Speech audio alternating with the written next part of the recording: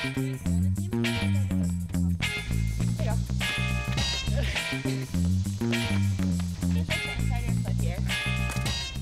guys, I'm Maggie Tyler, and I'm here with Morgan Conklin of the women's soccer team. We're here for the first Q&A of the year. So Morgan, what is your focus heading into this year with the soccer team?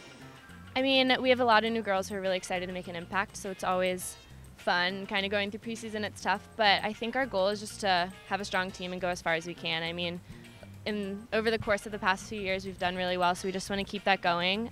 We have a lot of team goals that we're trying to work on along the way, but we're really just kind of trying to bring in the new people and then make an impact. They all want to make an impact and just kind of see where we can go from there.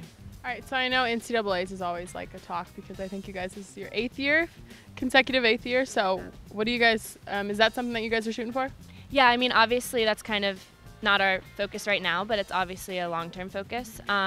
All the games leading up to there are our goal for this point. We kind of want to take them one step at a time, but obviously NCAA's, we want to go as far as we can. I mean, Final Four my sophomore year was something that we want everyone to experience, so I definitely think that's a goal for us, if not to go further. But as of right now, we're just kind of taking it one game at a time, and we'll focus on that kind of over the course of the season. All right, so who's your wackiest or goofiest teammate?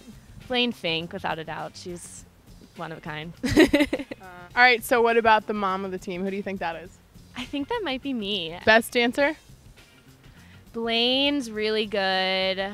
Layla Gray's really good. She always has like the new dance, like whatever the new dances are, she always knows them, so she's really good. Well, what about for you? I know you're into broadcasting and that kind of stuff. What are you thinking about doing after you finish your season this winter? Yeah, I mean, I can really focus on it after the season, obviously, but I'd definitely love to get into sports broadcasting. I mean, sideline reporting is something I love. Grew up in a football family. My dad was a coach. My brother played in college, so football's kind of in my blood, so I'd love to work in college football, ideally, but we'll kind of see what happens.